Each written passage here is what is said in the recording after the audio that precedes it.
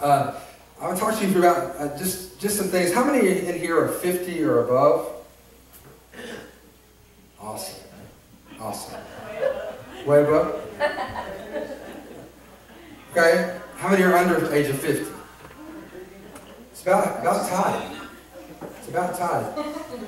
Well, let me just share something with you. I was in prayer about, God, I got to do something. We have a age group that we're not ministering to, and it's 50 and above, and we're not ministering to them. We also have another one that's the widows and widowers that we're not ministering to. There's nothing really for them. And then we have another group, which is the young married or not young married. Not necessarily. I hate that term. Young adults. That need to come together and be at people's... Brother Buddy, did you say it in Sunday school, or did you say it at church, where you need to get together and have fellowship together? And I was just praying to the Lord, saying, God, I got to have some help. We've got to have some ministry in that area. We have to have some things. And I'd like to, just to share with you that I understand. I was talking to Brother Posey, and Brother Posey, him and I were just talking. He wasn't mentioning anything about it. We were just talking. And he said, when I was in Missouri, we all had a bunch of couples, and we'd all get around, and we'd all have dinner and stuff at each other's house. I thought, that's probably a good idea. Because Brother Posey's just lonely. Chris has been gone now for a while, and he just needs some fellowship and some things to go on in his life. And we always talk about the remnant being the youth. They're not the remnant. The remnant are you, the 50 and above, because you're part of the original cloth. Amen? And we need to take care of you. And so we always say, well, the young people, they're going to come along. They're going to come along. Well, young people, I can't wait for the young people to get a fire for God. Why don't we show the young people what it means to live for God, and then maybe they'll come along and follow our example. And the reason I was thinking about that, I was thinking about our youth back in my day. Our youth service consisted of coming to church and coming to church. There wasn't youth service. That's when we were little. There wasn't youth service, was there, Tracy? There was service. There was nothing. It was service. We came to church. And we learned from the older how to serve God. And then there's a generational gap there where we forgot to include the younger in worship and forgot to include them in church, and they don't know how to follow after the leading of the Holy Ghost because they've never been around the leading of the Holy Ghost. Okay. There's a remnant of people that are left that know what I'm talking about. There's a remnant of people that are left in the church that understand that God is more than just coming to church and singing some worship and then leaving. I heard, people always say, well, Jeff, how come you don't learn new worship songs? Well, first of all, it's a time issue. Amen.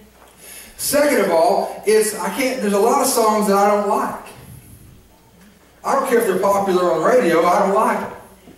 And, I don't need, okay, can I just go ahead and meddle? I don't need a song that talks about Jesus being my lover. He's my Savior. And I don't need somebody to sing a song like He's my wife. Amen. I need somebody to talk about the blood of Jesus and the crucifix, and I need that. I need that. And there's a lot of songs out there that they may be popular on the Christian chart, but I just don't like them.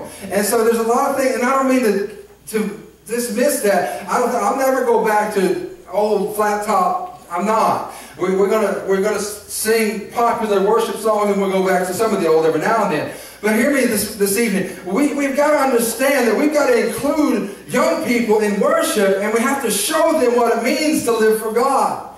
You 50 and overs. It's time for you to be an example of what it's like to be a Christian. Be an example of what it's like to worship. Don't leave it up to the young people to worship. Raise your hand and worship God. And be in the house of God. And listen, we have problems like everybody else does. Well, look tonight. We didn't have any singers back here. We didn't have a drummer. A guitar player. And that just comes back from, it's a want-to thing. And they can get mad at me if they want to. I've had people mad at me before. I've had people be nice to me this week so I can have people mad at me too. Okay? And so but that's a want to thing. That's a servant mastership. Because if you're a servant mastership, you won't serve if you don't have to. But as a son, you'll serve because you want to. And so I don't know how everybody else feels about that, but that's just an example. Please don't tell them I'm picking on them because I'm not. It's just an example. It'd be like if you taught Sunday school and you just didn't show up. Or if I was just, maybe I just didn't show up Sunday. Huh? I didn't feel like it. I was tired. I slept in. Sunday's my only day to sleep, buddy. I slept in until 10:30. I drove out about 11 and showed up about 11:15. It'd be the same difference. And so, but if we show people what it's like to live for the Lord, if we show people what it's like to, I'll read the scripture here in a minute, but if we show people what it's like to stand up for the Lord and worship Him, and we need people that will, we need people that had hair. Okay. We need people that'll stand up and be part of something. Listen, you're not the only one that's saying, well, they need to do it. Well, of course we need to do it, but I ain't doing anything else. I'm doing a lot right now. I can't take on anything else. Okay, 4 people said they agree with that. That's all right. I can't take on everything. Some things are a good idea, but they may not be a God idea. Hallelujah. Y'all are glad y'all came on Wednesday, aren't you? Let me get to where I'm going here. I've marked it. I gotta go. Hallelujah. Amen. Well, glory. There is a balm in Gilead. I'm looking for the verse that says there is a remnant. One of you Bible scholars tell me where that's at. I can look on my phone real fast. I got it. Isaiah 1 and 9. I was about to say Isaiah, but I wasn't sure if that was right or not, so I had to look it up. Isaiah 1 and 9.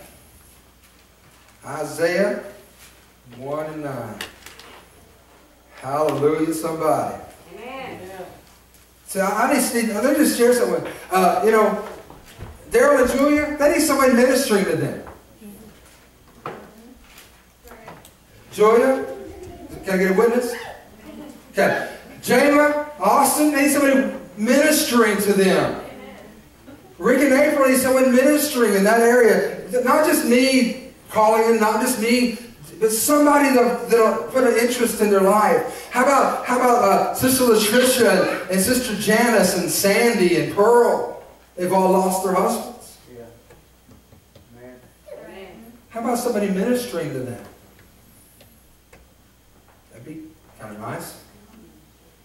How about that? How about, Brother Ken, he lost his spouse. That'd be an amazing thing if somebody would. I don't know if you guys have ever noticed, but sometimes Sandy she can hardly make it. Sometimes she gets here by the skin of her teeth. And she's hanging on by a thread. A lot of times, Sister Sandy's just barely making it. I catch her in the back, she's crying. More Sundays than one. I've caught her back in the office. She's crying. She said, I'm just ready to go. I'm just ready to go. That's an awful way to live. Just ready to go. Because she's so lonely and she's so hurt, and there's a lot of that stuff. It just piles in, and I know some people have an easier time with it than others. I don't know if it ever gets easier. I don't know. But they deal with it better. Maybe that's a better way of saying it. Okay, verse 1 and 9 says, except the Lord of hosts had left unto us a very small remnant. We should have been in Sodom, and we should have been like unto Gomorrah. Listen, God has left us a remnant in the church. Amen. God has left us men and women who know what it's like to live for God. They remember what it was like. Sister Sharon, you'll remember what it was like to be embarrassed that you were Pentecostal because you had that stigma of you just uneducated, stupid, and you don't know nothing. Because we had that stigma of long dresses and long sleeves and long hair and short hair, and we couldn't do anything else. And all we could do was go to church, and you couldn't do anything else. Remember that? I remember that, and I'm young. And I remember that, you know, my brother, when he was at Pleasant Grove, my oldest brother, they were filling out paperwork, and you had to, back in the day, you had to put on, I think it was an FCA thing or something, you had to put what church you belonged to. And he put First Baptist. He put First Baptist so he wouldn't be ridiculed because he was a Pentecostal kid. And that was in 1971, 1972. And so don't tell me it's been that so far removed. Now, God has left us a remnant. For had He not left us a remnant, we would have forgotten what it's like to live for God, and we've forgotten what it's like to move in the Holy Ghost. And I'm so thankful for this church that we're able to still look back at our past and remember, but have a vision for going forward. Do you have a vision for going forward or not? Are you ready to do something different than just be here? And also in Isaiah 4 and 3, go with me there. Isaiah 4 and 3. He said, and it shall come to pass that he that is left in Zion and he that remaineth in Jerusalem shall be called holy, even to everyone that is written among the living in Jerusalem. Listen, we have been given a wonderful opportunity. We've been given chance after chance. And listen, don't throw away what our forefathers knew. There's nothing wrong with what they knew. Listen, I understand some of the silliness, but some of the silliness was meant to be good. It wasn't meant to hurt you. It was meant to push you along the way and keep you out of trouble. A lot of the silliness that we majored in, it didn't really matter anything about really just salvation, but it kind of kept you out of situations. And by keeping you out of situations, they made us, I don't know how to say it other than they made us kind of weird, because we weren't like I'm not saying you're supposed to be like everybody else, but you weren't like just normal people. Does that make sense? Did I say that right? Okay. And you have to be normal, but you don't have to be like them. Amen. What do you mean, Brother Jeff, by that? This is what I mean by that. You can't be crazy, so spiritually minded, you know, earthly good to anybody. You can't be so spiritually minded that you know, how can I say this? Lord help me. You can't be so spiritually minded that you're not any good to anybody on the earth. To where you can't help anybody, where you can't say anything because, well, I can't be your friend because I saw one time you cussed. Right. My God, they need a friend. Amen. Right, amen. That doesn't mean that it's all right for you to cuss, but it means it's all right to be their friend. And say, hey, we love you. Yeah. We care for you. And one of the denominations here in town, they won't let their family come to one of the meetings from the school of the Christian meeting because there's kids there that aren't Christians and they don't want to support them. That's the ones that need to be here. Amen. That's right. Amen. The ones that aren't saved need to come to some kind of Christian organization, and maybe somebody will say something that might spark something in them. I just thought, you got to be kidding me. How dare, then I can't support your school because there's not Christians in it, I guess. You know what I'm saying? It's a funny thing to me, Brother Buddy, how they pick and choose what they, you know, it's funny. They won't go to a bowling alley because they serve beer, but they'll eat Pizza Hut every Sunday. I don't understand. They'll walk in every quick stop in town. And, I don't understand that stuff. That stuff kind of bugs me. And that kind of stuff just gets under my skin. But that kind of stuff, we have to understand. Now, Brother Larry, how long were you a deacon in this church, Brother Larry Bruce? Probably 2 years. 2 years. That's a long time. That's a long time to get blamed for stuff, isn't it? It is. It's a long time to get the brunt of stuff. But you know what? I thank God that Larry's here. Amen. Another connection to my past. I thank God that Sister Carolyn's here. I thank God that Angie's here. I thank God for you being here. How many of you guys, Brother Jim, how long have you and Sister Juanita come to church here now? 12 or 13 years. And buddy, this is the only church that he's ever called church other than his own. You know? Janet, how long you You're here before you went to Alaska. We'll say about 15 years probably all total, something like that, 20 years. Long time. Long time. There's heritage here that's been here long. It's just Teresa. Her whole childhood was in this church, and then when she moved off and did her own thing, then she came back to the church because this is home. This is home. Brother James, how long have you been here? 72 years. Okay, he's been here a long time, okay? But he's been here since he was a kid. But this is home, and God left you here for a reason. Please get with me and understand what I'm telling you tonight. God left you here as a pillar of this church for a reason, because He knew that I would need you. He knew I would need that place I could reach back and say, does anybody remember this? And that place where I can reach back and say, this is how you live for God. You don't live for God just any way you want to. You live for God the best way you know how, and by doing this. You understand? I'm not doing a very good job tonight, but you understand, I'm trying to get this across the best I can. Slave, servant, son. Okay. This tells you how to get out of slavery. The Bible tells you how to get out of slavery. It teaches you how to serve Him. Okay, it's not just a book of do's and don'ts. It shows you do's. That doesn't mean it's not just a book of don'ts. It's a book of do's and don'ts. It shows you how to get out of slavery. What is the combination to be rid of slavery in your life? The combination is simply this. I go to Jesus and I say, Jesus, would you please save me? Jesus comes into my life and sets me free from my slavery. Right? Come on now.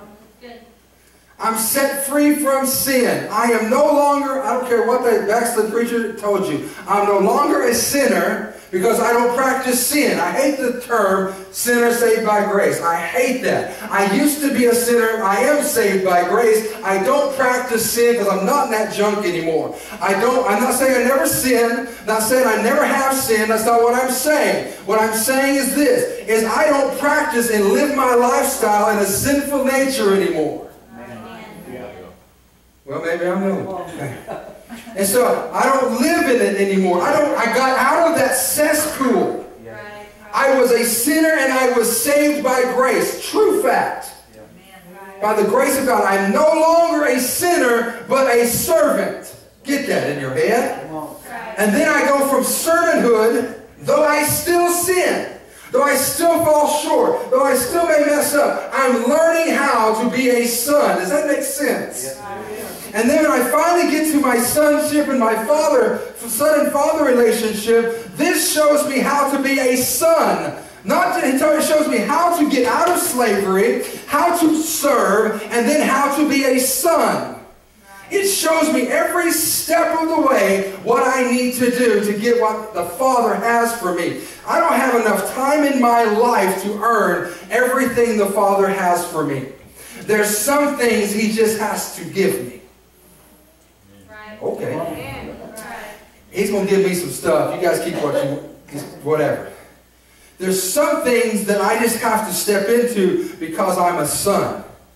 I can't earn everything that He needs to give me. There's some things He will just bless you with and give you. There are times in your life, yes, truly, there are times in your life when you have to go through some things and learn some things, and you have to find the hard way. You've learned how to deal with some things, and you find your way, and you do some things, but you have to learn some things the hard way. But there are times when God just blesses you and says, this is how you do this, and this is what I'm going to give you. There are those times as well. So somebody get with me tonight and understand that even though we have a church of young people outside and up there, up the street. We have a church of young people. We have a church of the remnant. Please hear me. Has anybody ever taken a swatch of material?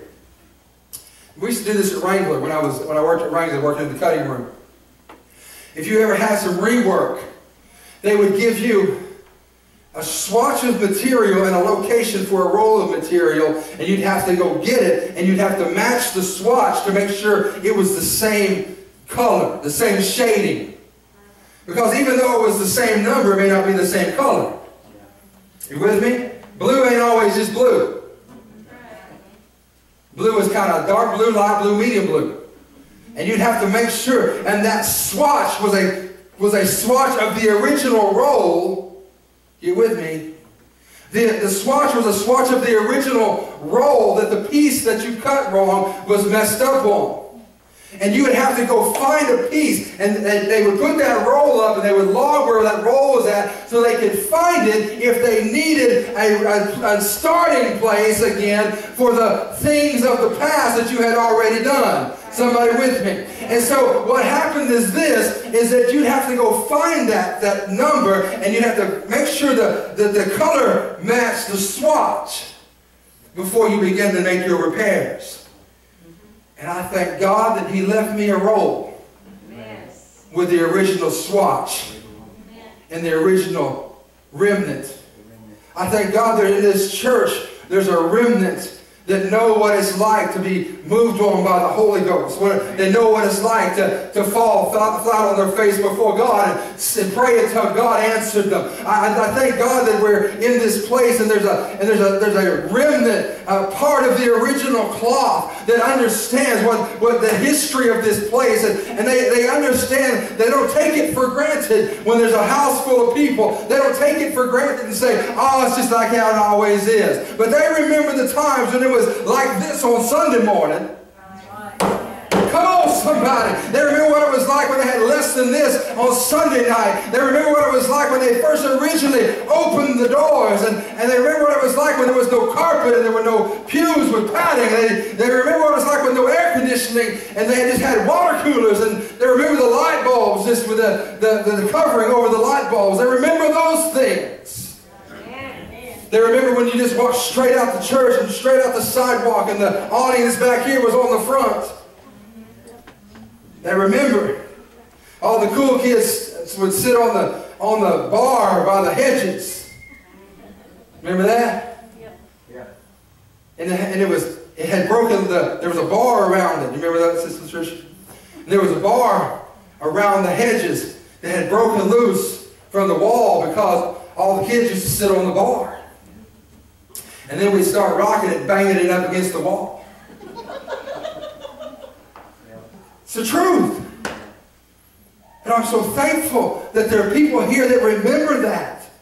The original cloth, the remnant, those that were here, and those that were here in the 1990s, and those that were here in the 1980s, and those that were here in the early 2000s, they remember the timing. They remember what God was doing in their lives. They remember how to live for God. They remember how it was in that time, and they haven't forgotten, and there's a remnant that has to be ministered to. And my wife and I are going to do something for you real soon. I promise you. Because we love you, we appreciate you. Probably fix you breakfast or something. It's truth. Get y'all together. Get all you 50 or something. Get you remnant people together. Get you 50 or something, 50 and olders together. Just love on you a little bit and tell you how much we appreciate you being here, because sometimes I know you feel like you're not needed, you're not worthy, you're not good enough, they don't need me down there. They just, yes we do, yes we do, yes we do. And sometimes you young adults, you guys feel like, well, I'm not a teenager, and I'm not old, and I don't really fit in. Yes, you do. It takes every bit of us to come into this place and make this place what it is. It takes every one of you. I'm so thankful for every one of you. And, I'm just going to throw this at you, and I'm going to quit and leave you alone. But do you remember where the scripture that talks about the body well placed together and put together? Remember the scriptures?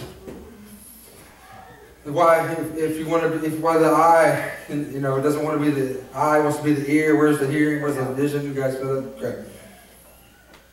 It's no thing to see a bunch of eyes right now. I see a bunch of eyes, and everybody here has eyes, I believe. Everybody has eyes, and it doesn't bother me. But if there was just an eyeball laying in the floor, it would bother me. I see a bunch of feet. Everybody here has feet, correct? But if you just had a foot laying up here on the altar, that might be a problem. You just had fingers laying everywhere. Everybody has fingers. It doesn't bother me when they're on your hands, but it would bother me if they were in the floor. Amen? So as long as you are put together, you're like you're supposed to be, and you're not a frightening thing. But if you're plucked out or if you're cut off and you're laying somewhere you're not supposed to be, then you're all by yourself, and you're not where you need to be. Then you're out of place and out of sort. And that's how you are when you're not in the body of Christ. When you're not where you're supposed to be, you're not plugged in. You're just kind of like an eyeball laying in the floor. I'm an eye, I can see. Well, can you? Because you don't have a brain to tell you. You don't have an optic nerve laying there. So, I don't know. I'm a foot. Well, are you? Because you're laying on the altar. You're not doing any good laying on the altar. Somebody hear me tonight? Well, I'm just a finger. Fingers are good when they're on your hands. Got some friends of mine that work in the oil field, and they can't do 10. They do 7.5, 6 3/4, because they lost fingers and halves of fingers and quarters of fingers. And I never did want to be around anybody whipping a chain around a pole. And now I'm out. You guys that do that, the Lord loves you. I kind of like having all 10. All 10, they'll just like whatever. Whatever. Man, they work hard. Lord love them. But I never did. That's why I don't know nothing about oil field. I lived in Oklahoma all my life. I don't know a thing about it. I just move. I can find a job somewhere else. It's hard life, isn't it, Brother Larry? Brother Buster? It is. Very hard. Watch James walk around here and tell me it's not hard on you. Walk around here like you got a backpack on. And that's what his work is. There you go. That's just from working. Working hard. I'll quit. Church is a remnant. Let's go verse 11. Let me think.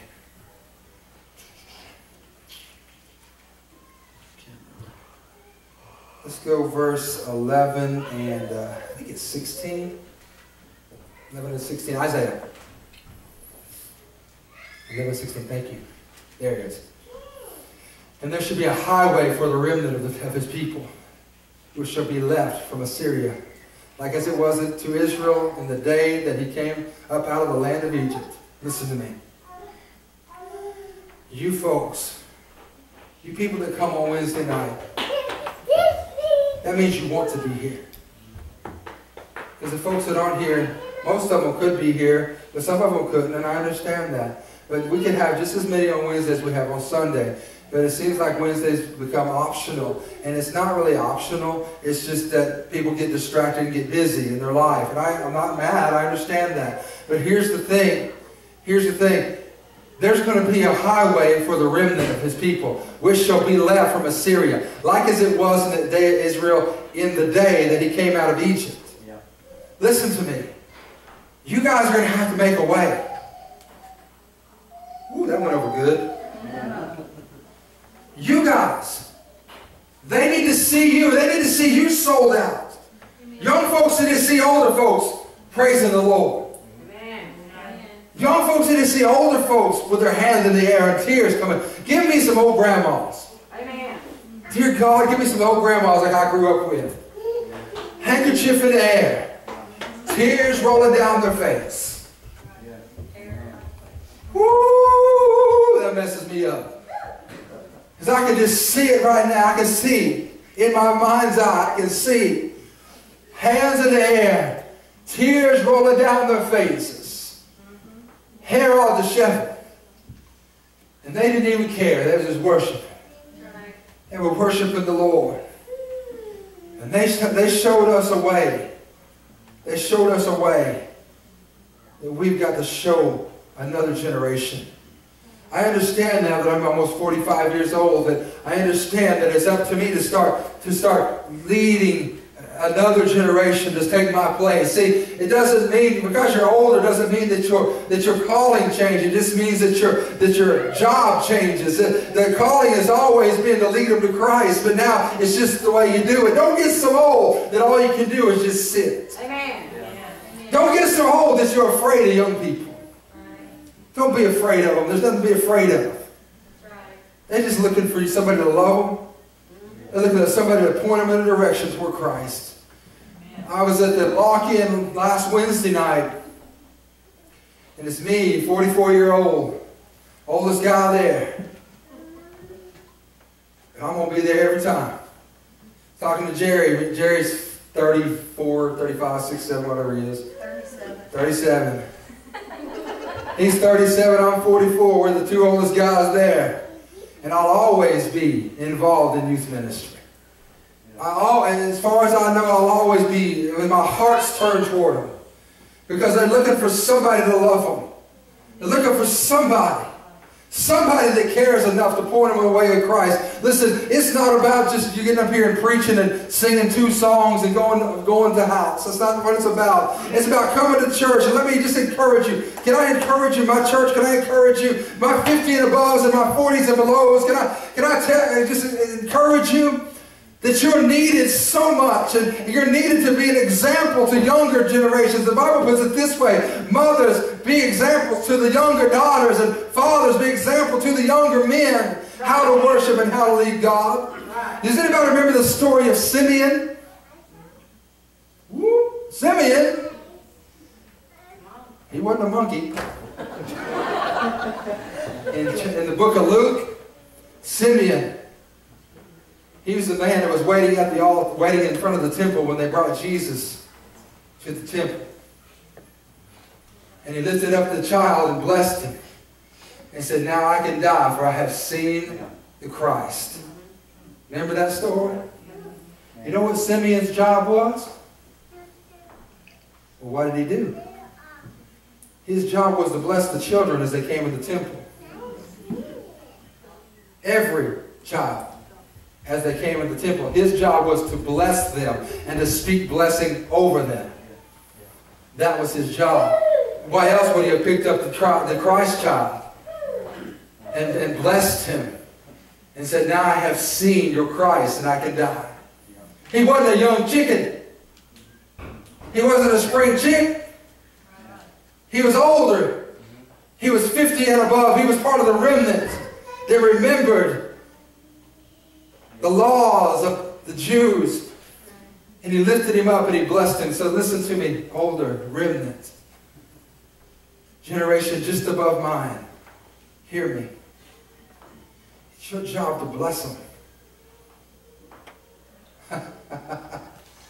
It's your job to be a blessing. I didn't say to pick them up. Lord have mercy. Pick them up now, you get a lawsuit. That's the truth. They touched my child. I just picked them up and blessed them. No, you didn't. So you got to leave kids alone now. You have to be smart. So hear me. But it's your job to pray for them and bless them. I don't know the name. You don't have to know the name. He didn't say, "Thank you, Jesus of Nazareth, thou son of David." That's not what he said. He picked the child up and said, "God, I have seen your child. Now I can die, and I can be blessed and die." Hear me, church, and I know I can tell by your squiggling you're getting bored, but hear me just a minute. I'm trying to finish. Are you listening to me? Amen. Please. Please. My 50s and downs. How many 50s and downs I got? That's us. All right. How many 50s and up I got? 50s and up. All right. Hear me. My 50s and up. My remnant. It was like 50, 50 and a half. Okay. It's so. He didn't want to say it was 100, but he's kind of gauging. So, listen. You guys are important to us. And I'm working. Please understand, we are working on getting things to minister to you. I promise you we are. We don't just sit at home and watch television. When we're not here, we're working constantly on this thing, getting it better for you. Because I want to minister to you. I want to be one-on-one personal ministry with you. My 50s and below, I want to be in your face. I want you to know that we love you. And my young adults, I want you to know we love you. We're in your face. And hey, we're ministering to you. We have young adults right now that are struggling.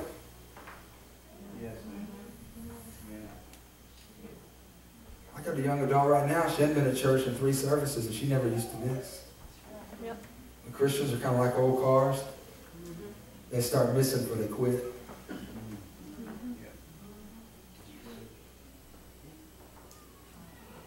And so hear me. So she's fixing to get a visit from Pastor. Because she needs one.